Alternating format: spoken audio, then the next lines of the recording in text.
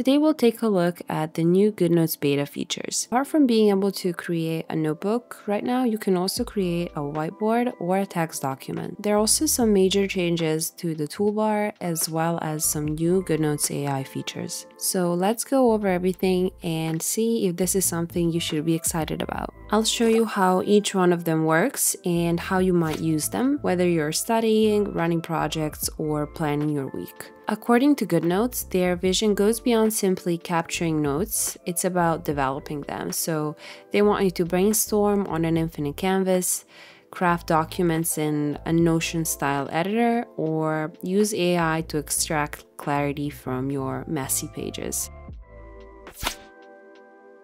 The first thing you notice is that there's a new way of creating documents. When you click New, you can create a notebook, a text doc, or a whiteboard. We can also still import, quick record, and everything else that we used before. This just gives us the ability to create the two new document types. Before we dive into whiteboard and text doc, I'm going to show you what the new toolbar looks like in GoodNotes. As you can see, there are some pretty big changes. The main tool is now the lasso, which stays pretty much the same. You can use the freehand or the rectangle option. All of the settings also remain the same. The main thing, in my opinion, is that all of the writing tools are now under one icon, under this pencil tool. So here you'll find all of the tools that you're used to, so the pencil, eraser, standard pencil, highlighter, and tape tool. The line width settings and the color palettes are also located here. Everything else is in the top toolbar. So text tool, elements, image tool, shapes, and sticky notes.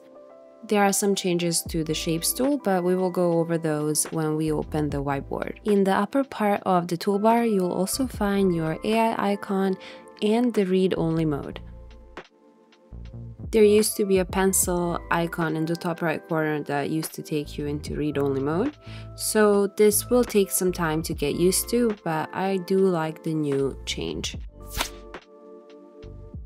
Let's create a new whiteboard file to see what it's all about. You can choose from dot grid, graph, or blank backgrounds. This is not working for me at the moment, but I'm sure they will update that and fix it before it's launched. You can also choose the color of the page. Once you're in the whiteboard, it will behave like an infinite canvas. They say that this is probably their most requested feature ever. So this is great for mind maps, lesson planning, or just dumping all of your ideas in one place.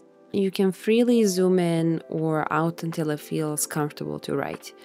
I've already used it for brainstorming project outlines, and it feels like a big step forward compared to flipping through notebook pages. As always, the rough shapes auto-snap cleanly, or right now you can also use presets like rectangle, circle, triangle, diamond.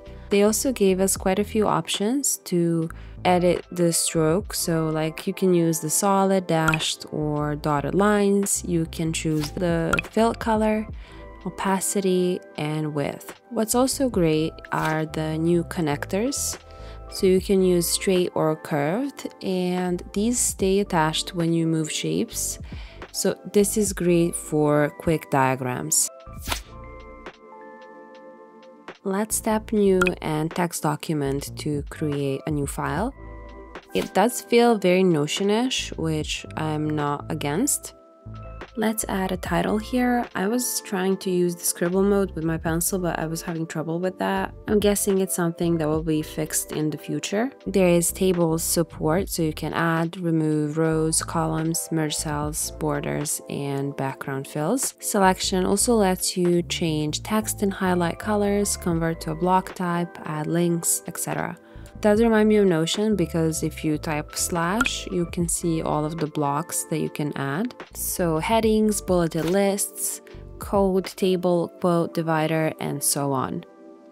It's very easy to add tasks, which I do find very useful. You can drag the handle to reorder blocks. You can also add images that can be aligned and resized. There's also an option for toggles, and this is great for revision. The GoodNotes AI can also be accessed through the text docs. Let's see what it's like in action. I'm just gonna tell it to write about tech trends. As you can see, it does work pretty quickly, but of course make sure to double check if all of this info is accurate.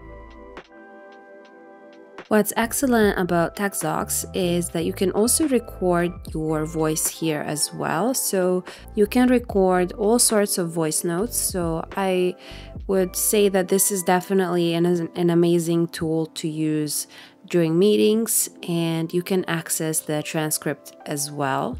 This was also a little bit buggy at the moment, but I'm guessing that this will be very useful because you will be able to review all of your meeting notes or review your lesson. Instead of using a transcript, you can also have the AI assistant generate a summary of the recording notes, and that's definitely something to look forward to. This is a great segue to talk about the GoodNotes AI features. So when you click the icon, you will have three options. So you can view it floating, you can have a windowed view, or the sidebar.